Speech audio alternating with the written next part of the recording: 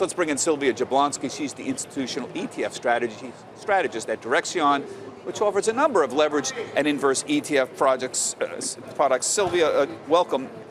I want you to just sort of explain very briefly. We're going to put up your three of your main products: your financial bull ETF 3 times, gold miner bull 3 times, S&P bull 3 times. Briefly explain to viewers who aren't sure about this, how exactly does this work? How do you get the leverage to do, say, 3 times the S&P every day? Sure. So there are a couple of important points that delineate these products from other ETFs out there. So you said it in your introduction. They're daily rebalanced products. So they're meant to be at least actively monitored on a daily basis and short-term trading periods.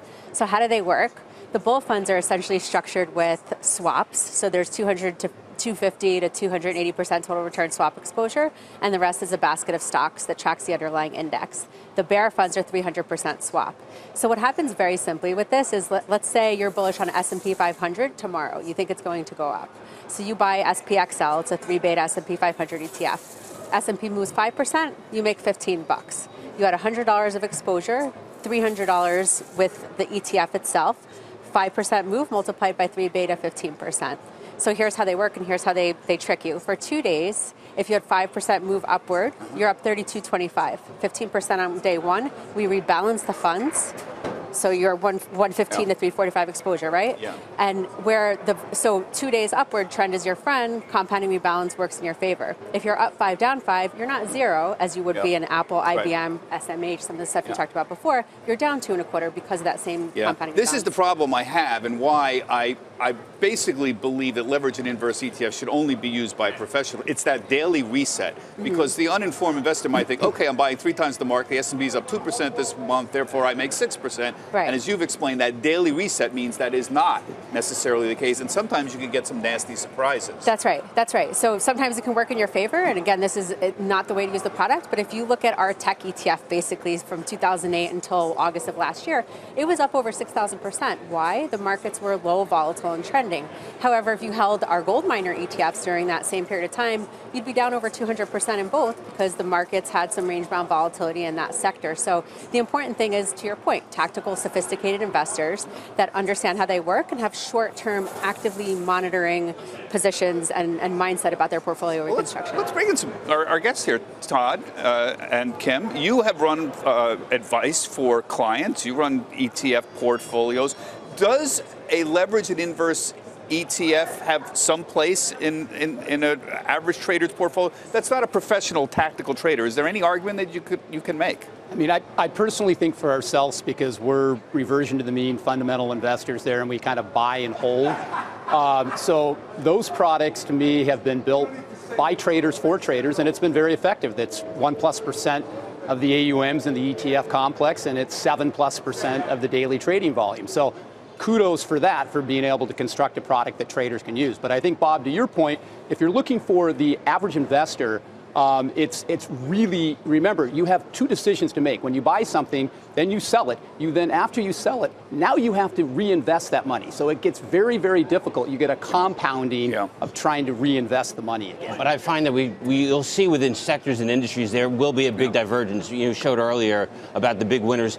Many of those were underperformers in the before. So if you got that trend right, you can spot it. You can use the fundamentals to be able to move that. The research that we do at CFRA is geared more for a wealth management audience. This is a little bit more trading that's a little bit different than that. Sylvia, one of the problems I have with leverage and inverse ETFs is 2% of the volume, but it generates 90% of the hate mail amongst what I call the ETF haters, those managers out there who want to find some reason to hate the ETF universe. What do you say to people who say that these leverage and inverse ETFs could represent a systemic risk to the market in some way, that there's some unknown way it could blow up? We had some problem with the VIX products in February. Yeah, so at Direxion, we don't have the VIX products. For that reason, we were sort of uncomfortable with the underlying derivatives that we had to use and the stop outs and things like that. With our ETFs, you're using swaps. There are basically 10 ways to hedge our products. You have options, futures, baskets, other ETFs. So there are a lot of liquid underlyings used to hedge the products. We're such a small percentage of the daily flow. It's a drop in the bucket. And also you have bull funds and bear funds. You have a net asset position, so people don't sort of realize that the exposure is not as big as it seems. And for the haters of ETFs, a lot of it I think is misunderstanding. We have leverage for the long-term holder. You know, Kim could be somebody who might look at a 1.25 beta ETF, right? Yeah. But he's probably not going to hold a 3x product. However, around earnings, he might want to hedge financials. He might want to hedge healthcare for CVS. So let me just correct. It's really you're 2% of the assets under management, not necessarily the volume, but you generate 90% of the hate mail. That's my point. Right. So could you give us some piece of advice? Under what circumstances would an average investor want to use them if they understood them? Could you give us an example? Sure. So great example is around earnings. So Boeing crushed earnings. You had AMD come out and crush earnings. You guys were talking about semiconductors earlier. If you have a conviction that the direction of the semiconductor index will be upward and volatility will be low for the next couple of days, you might put on a 3x position, keep an eye on it, and when you generate some alpha in the short term, offload your position.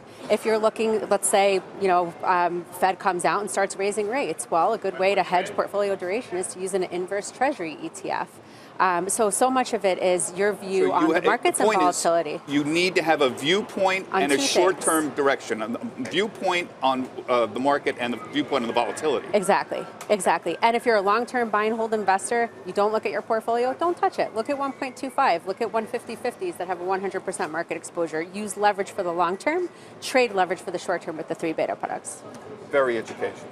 Thank you, Sylvia. You're that really welcome. helped educate our viewers and educate us a little bit more about joining the whole leverage and inverse ETF business. Thank you, Sylvia, for joining us.